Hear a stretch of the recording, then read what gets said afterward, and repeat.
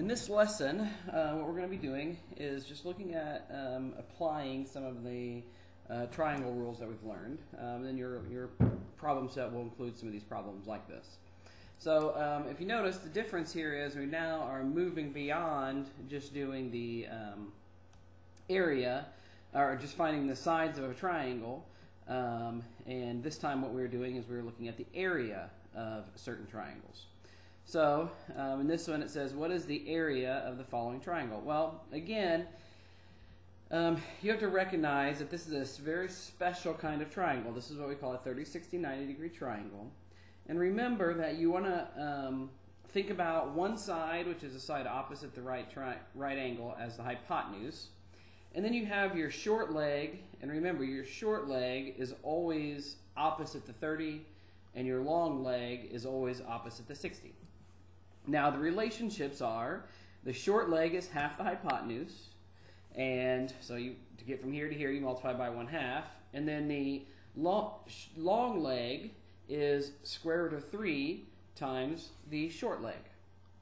So sometimes you have to divide, sometimes you have to multiply. Again, this is all things we've done before. So in this case, we're going to first take this 24, realize that that's the hypotenuse, so the short leg is half that, which is 12. And that means the long leg is 12 root 3. And then when we're asking for area, if you remember, we learned about area of a triangle, and when it's a right triangle, it has a right angle, then we just multiply 1/2 times the two legs. And so we're going to do 1/2 times 12 root 3. Well, 1/2 times 12 is just 6. And 6 times 12 root 3, well, when you multiply these out, you only multiply square roots by square roots. 6 doesn't have a square root, so you're just going to do 6 times 12, which is 72, and then times square root of 3. So the area of this particular triangle is 72 square root of 3.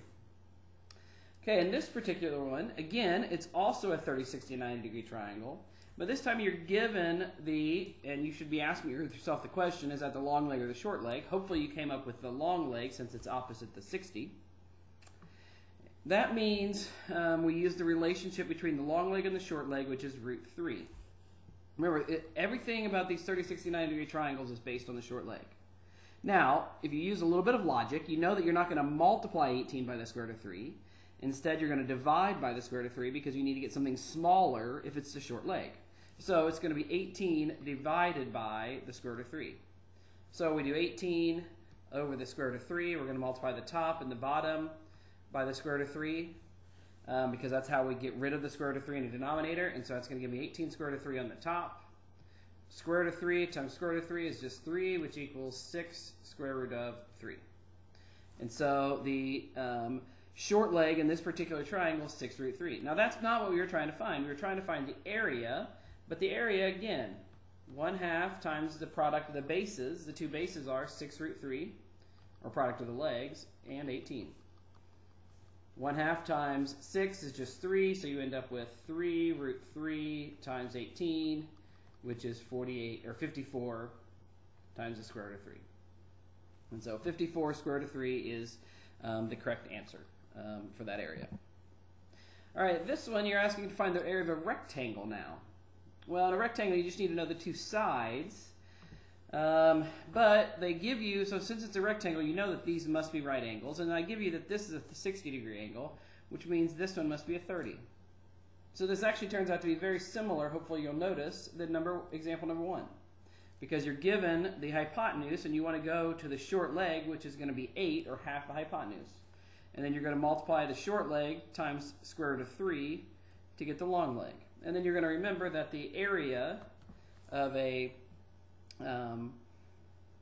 rectangle is just the length times width, or base times height, or however you want to say it, but it's going to be 8 times 8 root 3, which equals 64 times the square root of 3. And that's your answer to number 3. 4, it says find the area of a square that has diagonal length 20. I did not give you what the picture looks like, but it would look something like that. These are all going to be right angles. Now at this point maybe you can see a way forward. If you don't see it, notice that when you only know one side of a triangle, in general the way that we solve that problem is we either need a 45, 45, 90 or 30, 60, 90. In this case it's going to be 45 because this and this and this and this, these are all congruent sides because it's a square, which means that these are two isosceles triangles, and an isosceles right triangle is the same as saying a 45, 45, 90. So to go from a hypotenuse to a leg in a 45, 45, 90, hopefully you remember that the key to that is dividing by the square root of 2. So you're going to multiply the top and the bottom by square root of 2, so that gives you 20 square root of 2 over 2, which is the same as 10 square root of 2. So we just found out that one of these legs is 10 square root of 2, which means the other leg is also 10 square root of 2. So the area is going to be 10 square root of 2. Well, you could square it, or you could just write it out. 10 square root of 2 times 10 square root of 2, or 10 square root of 2 squared.